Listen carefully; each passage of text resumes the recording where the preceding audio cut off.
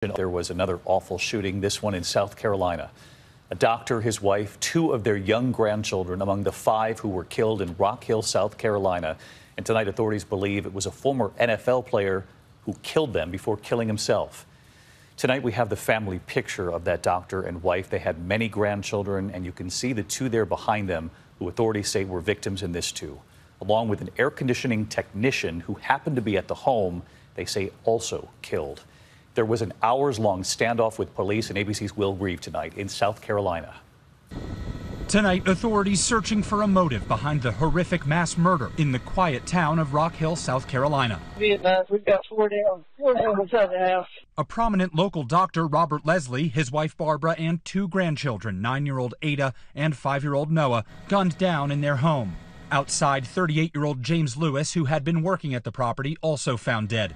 A co-worker seriously wounded.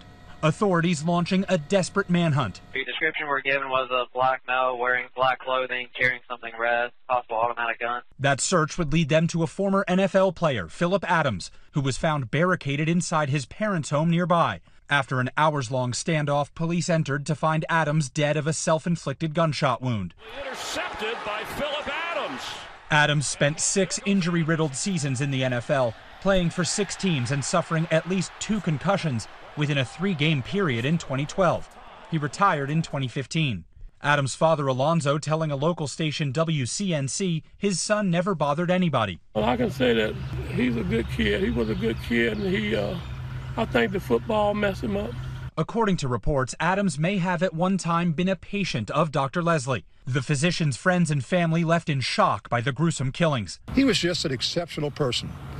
And to see this happen to him and his family is just tragic beyond words. Relatives of the victims releasing a statement today saying, "We are in the midst of the unimaginable. There are no answers that will satisfy the question why." So far, investigators unable to answer that question. There's nothing about this right now that makes sense to any of us. Beloved in his community, Robert Lesslie founded 2 local urgent care centers and worked as an ER doctor for decades. In a 2008 book titled Angels in the ER, Lesslie wrote, "I know without a doubt that life is fragile."